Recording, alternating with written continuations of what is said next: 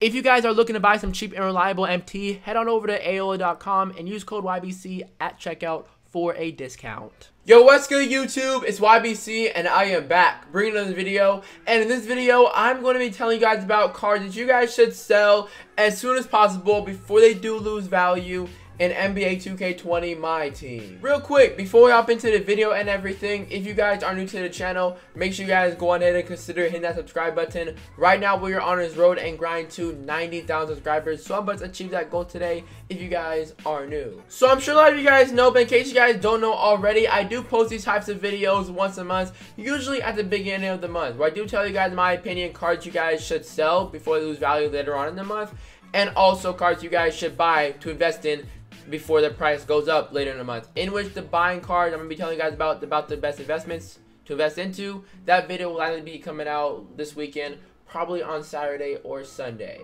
These videos right here are kind of like my market talk videos on a channel, as I do try my absolute best to pretty much just put everything about my team on my channel: pack openings, gameplays, top 10 budget cards, best cards to grind for, and so on and so forth, upcoming content. I just try to put pretty much everything on my channel as best I can and make sure everything that goes on in my team. As when it comes to market talk, like I said, market crashes, market inflations, this video right here, these two videos are the videos of that. So for those of you guys who have subscribed to my channel, looking for me to talk about future market crashes or future market inflations, I don't do that because those are too hard to predict, and usually we don't really get any.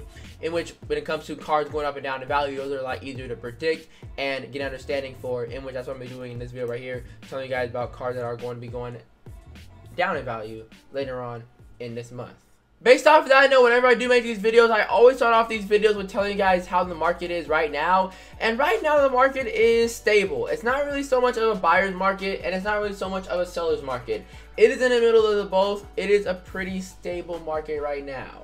So for those of you guys who are looking to buy cards, right now would be a decent time to buy cards. And for those of you guys who are looking to sell cards, right now would be a decent time to sell cards as well. The market right now is not one-sided at all. So based off that note, guys, now time we hop into the list of this video of cards you guys should sell. And starting off with the first batch of cards, I think that buzzer beater cards should be sold in your collection as soon as possible. When it comes to super packs, the buzzer beater super packs are the only super packs that we have not gotten in 2K. We have seen every super pack of every other promo in the game. We've seen Flash, as those right now are currently in the market actually at the time I'm recording this video. We have seen Prime, those came out last week. We have seen Spotlight Sim super packs as well. We have not seen fan favorite yet, but there really aren't that many cards to give us fan favorite. We're just really missing a fan favorite and a buzzer beater super packs, in which we're going to be due for those very, very soon. Other than that, guys, we've seen Spotlight, we have seen promos being brought back into the market, we have seen Legacy, guys. When it comes to buzzer beaters, we most definitely are due for those, in which when those do drop, these cards right here in a collection are going to be going down a ton in value. And also, alongside that reason, I personally feel like that when it comes to buzzer beaters, they are very overpriced and very overrated cards. Even though these buzzer beater content right here is pretty solid content, a lot of these cards right here really aren't the greatest Galaxy Opals, and a lot of these cards right here do go for more than what they should be going for on the auction block. Like, for example, when we take a look right here at this Galaxy Opal Dikembe Mutombo, as you can see right here, this man Mutombo is going for 230,000 MT. He's probably going to be ending for, like, I want to say 350,000 MT. We take a look at this card right here. He has off rip a 45 3-ball. Why a center who can't shoot when guys have limitless range like Shaq in the game is going for 230,000 MT with an hour and 50 minutes left to go is beyond me. In which, if you have Dikembe, I recommend you guys sell him as soon as possible. When it comes to another card right here, guys, like Patrick Ewing, he has one of the slowest jump shots in the entire game for a center, and he does not have range center at all, in which this card right here is going for 235,000 MT. Why spend over 200k on Patrick Ewing and also on Dikembe Mutombo, which these two cards right here have terrible releases, and Dikembe Mutombo has a slow three-pointer, when you can get a baby Shaq and Pink Diamond Eddie Curry right here, in which Pink Diamond Eddie Curry is going for 100,000 MT right here with 4 minutes left to go on the auction. He probably will end for probably like around 120,000 MT, but Eddie Curry is going for half the price that Dikembe and also Ewing is going for, in which Eddie Curry, in my opinion, is a way better card than Ewing and also than Dikembe Mutombo. Now that right there, guys, is two prime examples of some very overrated and overpriced cards. Now, obviously, there are some good buzzer beater cards in here, like, for example, Pete Maravich. This card right here is a solid card to pick up. Brandon Roy right here, he's just as good as the Opal. This card right here is a good card to pick up. My boy Money Mitch Richmond right here, is going for a buy on right here of 95,000 MT. He's a solid card to pick up. There are a few solid cards to pick up, but at the end of the day, guys, right here, the buzzer beater content is very, very overpriced, and the majority of them are very, very overvalued cards in my team, in my opinion. Now, moving along right here to the second type of cards you guys should sell, and those are the expensive amethyst and above coaches. I know what you guys are probably saying, YBC, why on earth should I sell coaches? What on earth would it have to do with actual cards and players in the collection? And that is because, guys, coaches have went up in value due to the brand new player of the month coming out. Right here, as you guys can see right here, Galaxy Lucas is a brand new player of the month. And right now, it is the beginning of the month. At the time I'm recording this video, and likely will be uploading it the same day, it is June 3rd, in which Jersey Lucas just came out 2 days ago. A lot of players who play my team want to get this Jersey Lucas card as soon as it comes out, and a lot of players just simply want to get the new Player of the Month card as soon as it comes out. They want to be one of the first to get him. And I want to as well, guys. But while doing that, my team players do spend a good amount of MT on coaches. So for those of you guys who don't plan on going 12-0 right now and having your coaches in your collection, I recommend you guys do sell them on the auction block. I'm Mike Malone right here. I'm going to sell him. And I'm gonna keep Nick Nurse right here because I'm trying to go 12-0. But Mike Malone is the extra coach I did have, and I'm gonna throw him up on the auction block and sell him because I don't need him, and he is going to be going for some MT. And even if I want to buy my Mike Malone back, his price will be going for lower later on in the month when more people go 12-0, and not a lot of people are gonna be buying coaches on the auction block. With that being said, when it comes to my team sweats, as I mentioned in Unlimited, they buy their coaches at the beginning of the month, and then they sell their coaches from their team as soon as they go 12-0, and that's what causes the coaches to go lower, is that not a lot of people have demand for the coaches. Right now, the demand for coaches is high, because like I said, the new Player of the Month came out, people want to get that Player of the Month and get the coach. In which, when you proceed later on in the month, people sell their coaches back, and more people have the card, the demand for coaches goes lower, which brings their value on the coaches lower as we approach later on in June. Moving along in this video to the next batch of cards you guys should sell, and those are sweaty budget cards. These types of cards you guys should sell kind of piggyback off of the coaches. When it comes to the sweaty budget cards, guys, a lot of people, because in the beginning of the month, are forming their team to go 12-0. Now, there are a lot of budget balls out there, but there also are a lot of sweaty budget ballers out there. What I mean by that is that people are getting like the cheesiest and the sweatiest 12-0 budget cards possible, which, when it comes to those cards, are going a little bit up in value on the auction block. So for those of you guys who are right now not trying to go 12-0, you guys have some sweaty budget cards, I recommend you guys do sell them. And some of those cards include this Amethyst Mobamba card right here, as well as this Diamond Nicholas Batum. This card right here is a card you guys should sell as well. Also, when it comes to this Yoshi, he's a cheesy budget card as well. And also, when it comes to the fan favorite Isaac Bonga, this man right here also did go up in value as well before the 12-0 record reset. He was going for under 10,000 MT, and now it looks like there's not one up for 10,000 MT or below.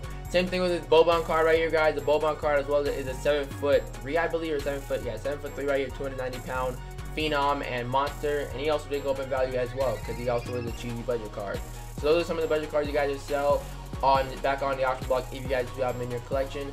If you guys don't plan on going 12-0 right now. Moving along now onto the fourth batch of cards you guys should sell, and those are old sets that have token reward as the collection reward. Now let me make this right here as clear as possible, guys. When it comes to the sets and the old sets, I'm talking the Spotlight Jason Kidd Series number 2 collection all the way to the beginning of my team when it comes to the collection of tokens that you guys should sell. Flash 2 right here is a collection that got released after Spotlight Jason Kidd, and Flash 2 all the way to the most recent My Team collection for tokens, I don't think it's going to be having a change in value, and I don't think those cards are going to be going lower in value. So past Flash 2 is the collection that I'm not talking about in this video. I'm talking about Jason Kidd all the way to the beginning, those sets. With that being said, guys, the reason why these collections right here, Jason Kidd all the way to the beginning, did go up in value is due to the token market finally being updated. We got 4 new Opals, Morant, Bob Pettit, as well as DeMar and Amari Stoudemire, who I redeemed. Got 4 pink diamonds and 4 diamond cards as well. 2K did update the token market last week, in which did bring an inflation on to Jason Kidd sets all the way to the beginning. And the reason why it did that, guys, is because of the fact that most of the collections right here, most of these sets from Jason Kidd all the way to the beginning are rare collections, and the cards to get are rare. Like, for example, when we go to the Moments of the Week collection right here for token, let me make an emphasis on that. These collections right here that I'm talking about right here are token collection reward. We take a look at right here some of the collection for tokens and Moments of the Week. We take a look right here, this Diamond Kyle Lowry. Diamond Kyle Lowry right here is going for 70,000 MT. This card right here only has 9 Hall of Fame badges and is not worth that at all. So take a look right here at this Pink Diamond Devin Booker card, for example. There are no Pink Diamond Devin Bookers up on the auction block. This card right here is likely going for over 100,000 MT plus. We can take a look at the collection right next to it. Moments of the Week number 800 tokens right here. We can take a look at Diamond Kemba, boom, 20K-ish. Diamond Jaren Jackson Jr. Oh my goodness. Oh man.